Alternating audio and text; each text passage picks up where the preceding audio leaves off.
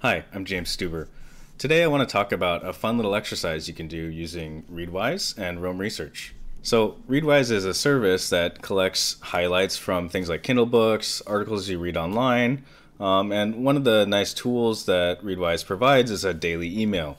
So this is that email that I get from Readwise every morning, and it's a short collection of just a few highlights that you've made in the past. This is a cool way to resurface ideas that maybe you highlighted as important, but maybe you haven't really thought about them. So I really like this little daily email. And to make this daily email even more useful, what I like to do is to take one or two of these and bring them into my Roam database. So let's start with this quote from James Clear in his book Atomic Habits. Quote is, "When it comes to habits, the key takeaway is this. Dopamine is released not only when you experience pleasure, but also when you anticipate it." That's an interesting idea, so I like to bring it into my daily notes in Roam. So here's the quote, and I'll tag that it's from James Clear. Now, in my Roam database, I like to keep mostly ideas that are in my own words. I don't want to fill up my Roam database with tons of quotes and literature notes that are from other people. This is a personal preference of mine.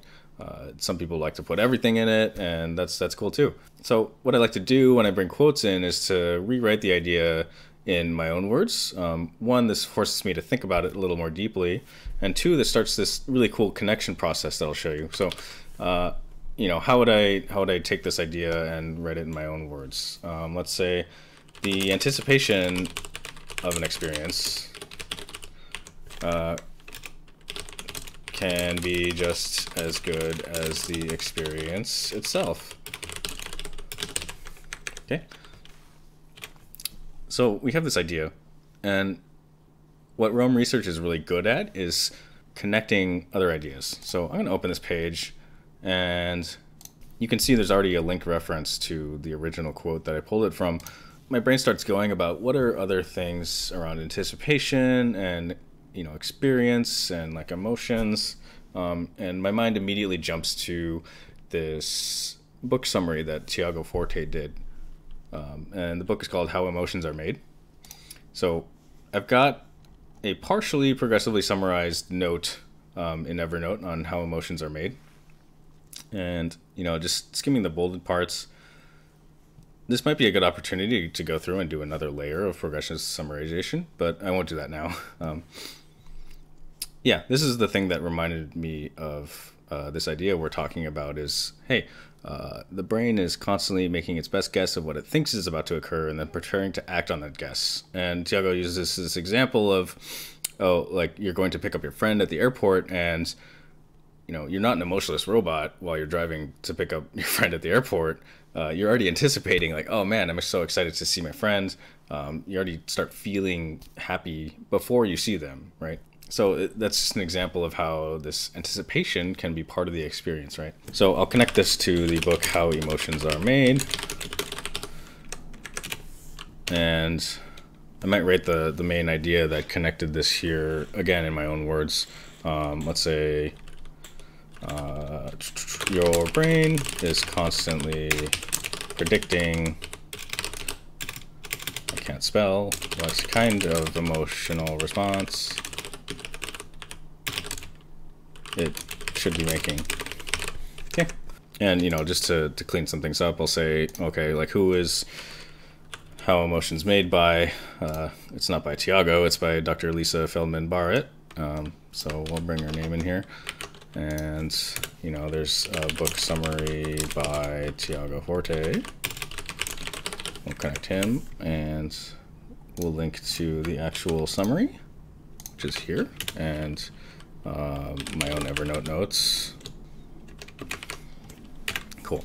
Now, the point of this exercise is to get your brain going. Like, what else can I connect this with? Well, I remember an idea from a Tim Ferriss podcast I listened to like forever ago about how he likes to plan his big trips like a year in advance or something. And it's not because he wants to have predictability around his calendar and all this sort of thing. It's because the anticipation of a trip can be just as fun as the trip itself, right? If I'm planning if I'm planning a trip to another cool country like a year in advance, I get a whole year to look forward to it and to anticipate it and to think about the packing list and to make connections in that country and maybe meet some friends there. So that anticipation can be a really cool thing. So, I might write a new note about how like plan trips in advance, or how about far in advance to increase positive emotions of anticipation, right? And I don't actually remember where this came from, but I'm pretty sure it was from Tim Ferriss, so I'll just put his name here as a connector thing. Let's see, yeah, podcast.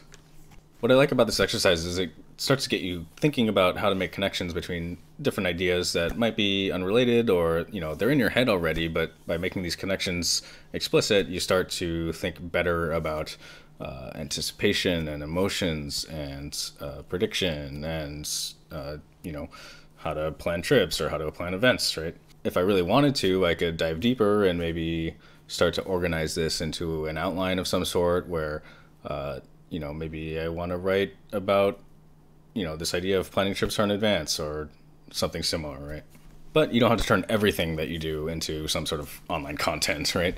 At this point, I feel like this note is good enough. I've got some connections, and maybe I'll stumble upon it in a future date where I have a better idea of what I want to turn this into. All right, so I've showed you a fun little exercise where you can take quotes from Readwise and put them into Roam Research and start using that to make connections and think a little better. Give it a try and let me know how it goes. See ya.